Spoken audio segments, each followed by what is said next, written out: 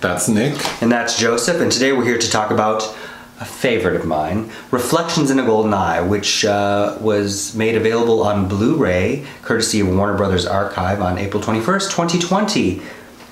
And of course stars Elizabeth Taylor, Marlon Brando, Robert Forster, Julie Harris, and Brian Keith. And it is a adaptation of the 1941 Carson McCullers novel. Carson McCullers, of course, wrote Hard as a Lonely Hunter. This was her sophomore novel, which was not as well received. And then Member of the Wedding, her third novel. She's also quite celebrated. This film is about, well, the story is a married couple. On a military base. On a military base. In the South. In the South. Mm-hmm. The man, who's a captain? Major, I don't know these terms. Played by Marlon Brando. Mm-hmm. He's married to Elizabeth Taylor. Mm-hmm. And she's hot to trot because she's fucking like... She's fucking the lieutenant colonel who lives next door. So the major's like superior. Yeah. And he is a closeted homosexual. Mm-hmm. That's lusting for Private L.G. Williams, played by Robert Forster. He's lusting for a subordinate. Mm-hmm. And Robert Forster's character likes to ride around on horses bareback. So he's nude, like just riding around on these horses. Very Equus. Mm-hmm. So Marlon Brando's character becomes infatuated with him, and that is ultimately his like demise. And then meanwhile, Brian Keith is married to Julie Harris, who is also well aware of the affair that her husband's having with Liz Taylor, and it's happened off screen prior to the start of the film, but due to the trauma, the mental trauma of that, she cut off her nipples with a pair of garden shears. Yes. So it's a film. The film ends with Robert Forster's character like breaking into the major's home because he wants to like. Well, he had done it before, like sniffing Elizabeth Taylor's underwear, negligee, as one does, and like rubbing on her linens in the bed. So he breaks into the house at the end. And it's an interesting scene because Marlon Brando is aware of him breaking into the house, but he is deluded and thinks that Robert Forster, that man is going to tap on his door, but then he hears him going into Liz's room. Yeah. So he strolls in there with his gun and kills him. Mm-hmm. Yep. The end. This story is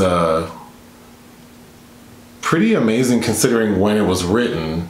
Yeah, it was written in the 40s. Like the original story, and then the movie when it was made in 67. Yeah, it's pretty provocative and it is. And it's a bold choice for Marlon Brando. For sure. Well, so it was supposed to be Monty Clift starring in the film, but he was considered uninsurable when this went into production. So Liz Taylor famously said, "We'll insure him. We'll pay for him out of my salary." So she's going to donate her salary to him, but then he died. And then it became Brando who at first turned it down. There are so many things that I love about the film. Like what? Well, I think it's a very human film. It sounds a lot more salacious than it actually is. And I hadn't read the novel before, I just read it. And that was written in the 40s. So the gay content is there, but much more subtextual. The film is more explicit. Oh, the film is very explicit, yeah. For 1967. Yeah, because it shows, it takes its time showing Brando kind of stalking Robert Forster, and even like at one point Robert Forster drops a Baby Ruth wrapper and he like takes it home and smooths it out and keeps it. Well, salacious is a misleading word because there is no like sex. Marlon Brando's character doesn't actually like make a pass at Robert. No, but there's talk about sex, and Robert Forster is naked on a horse. And he's watching him. Yes. But I think the moments when it relates to that are powerful are the example of like when he takes the candy wrapper. I think the most powerful scene is Marlon Brando's character when he storms off on the horse.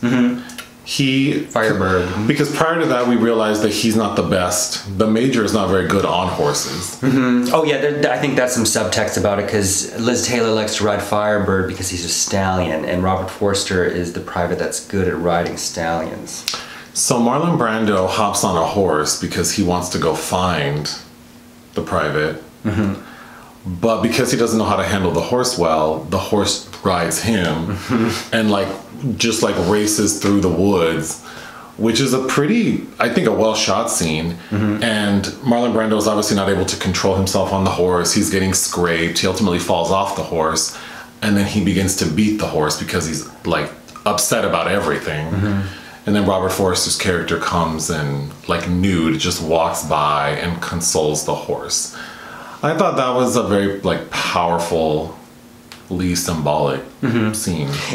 About desire and just like misplaced desire. Yeah, well, repressed desire, yeah. And repressed, but I think, you know, just, I can't really relate to being in love with someone who doesn't want to love me, but I can imagine, like, the frustration and to literally see this person, like, walk by you naked and console the horse, like, fuck you and your drag, like, on the floor, like he just moved right past him. That was pretty. It does do a good job of making that character sympathetic, because the novel, I felt, like, Liz Taylor's character in the novel is just a buffoon. I think it really prizes Alison, the Julie Harris's nipple woman. Oh. Also, that reminds me, Julie Harris became famous as a child star for starring a member of The Wedding, which was the first Carson McCullers novel turned into a film. Oh God, like there's just, so this is the first time I've actually watched it. It was directed by John Huston. It does feel like a very Tennessee Williams, who wrote the afterword in the book version. It's not as clever. Or over the top. Yeah. But John Huston had previously directed Night of the Iguana, and that was a rough shoot, and he gave all his leads a gift at the end that was a gun with 5 bullets in it. Oh. Rough to work with, and that, of course, starred Richard Burton. Okay. Yes, but this is the first time that I've seen it. How it was released in theaters for 1 week with a gold tinted hue. Like, the whole thing is tinted gold, which is actually, I thought, very beautiful. The cinematography by Aldo Tonti, the Italian who did Fellini's Nights of Cabiria, among many other films. But it was yanked out of release by Warner Brothers and just restored to normal color, so that's how most people saw it. Okay. Yeah, I do like the tonal effect of the original. The score is by Toshiro Miyazumi, who had was fresh off an Oscar nod for scoring John Huston's The Bible, The Beginning, the year before. Liz Taylor, this is one of my favorite, I'd call this a mid-period Liz Taylor films, because she did this and Secret Ceremony and Boom all in a row, which I think are all fantastic films in their own ways. Camp. I've seen Boom. You've seen Boom. What's the other one? Secret Ceremony. Have I seen that? Yeah, with Mia Farrow and Robert Mitchum. I know. You were preoccupied. Okay. But that was just released on Blu-ray by Kino Lorber last month as well.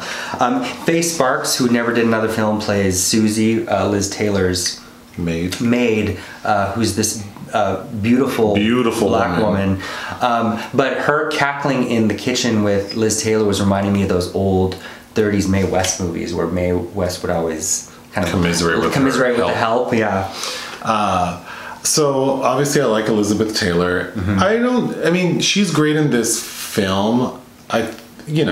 She kind of, her acting in that period of time all seemed very similar. It was shrill, yeah. So you're getting what you pay for. The horse ride, her breakout film in the 40s was National Velvet, which is about professional horseback rider. Okay. So there's some intertextual things that work there. Well, you have about a minute, so what else do you want to say? Oh, well, John Huston wanted Carson McCullers to adapt her novel, but she died this year. She was only 50.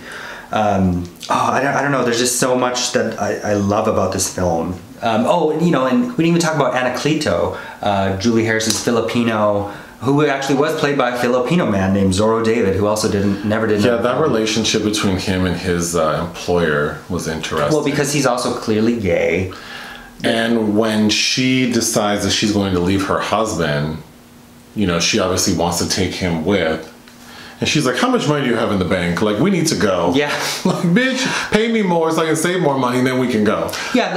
But I thought it was a sweet dynamic. It has a lot of complex things to say about masculinity and about how gay men and women had to band together and depend on one another. And I think that even the setting of a military base is very timeless, because the 40s and the 60s, this material feels the same, because all of these people from diverse backgrounds are like thrown into this melting pot of a scenario, and all of them aren't happy. Yeah. What would you give this film? A 4.5 out of 5. Wow. I love this film. I would give it 3.5 out of 5. I think it's very good. Oh, and Robert Forster. It's not as sort of salacious as one would think. No. So I think if a person is watching it for the first time, thinking that, they would be disappointed. It's more subtle than it is more subtle. Not. Well, so I did my honors thesis on Suddenly Last Summer. Okay. Well, you've run over your time. Oh, and we didn't even talk about Brian Keith. He plays the lieutenant colonel that she's fucking, who was the only one that kind of got any critical acclaim for the film. Some critics group nominated him for things. Oh. And he looks a lot like the dad from Boy Meets World to me. I don't know. Yeah. Well, we do know you really like it. I love this film. Great. Yeah. Bye. Bye.